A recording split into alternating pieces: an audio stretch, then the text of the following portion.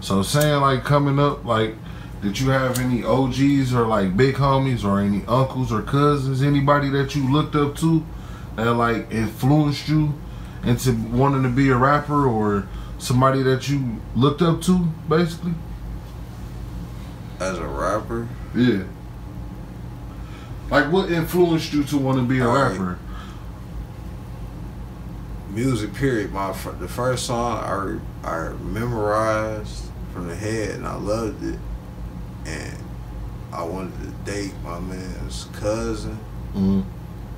This kid's like on some flirt shit, like 4, 5 years old, and that was like, what the fuck is that? But I heard the song when I was about 3. Bone Thugs and Herk. It's a Thuggish, Ruggish Bone. Okay. That was a nice song.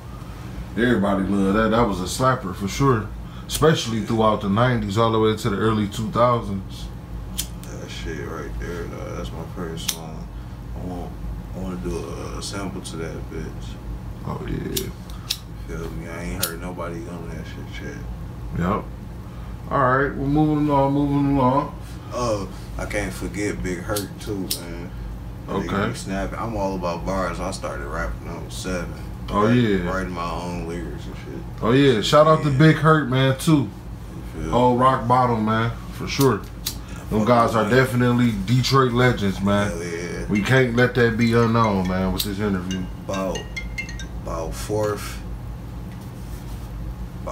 and 5th grade. Well, I say 4th grade, 3rd grade. Niggas was about 9, 10. Niggas was fucking with Wayne first.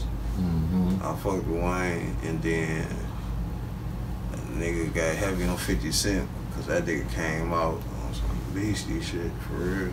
You feel me? That was about 4th grade then. Okay. That's real. Man.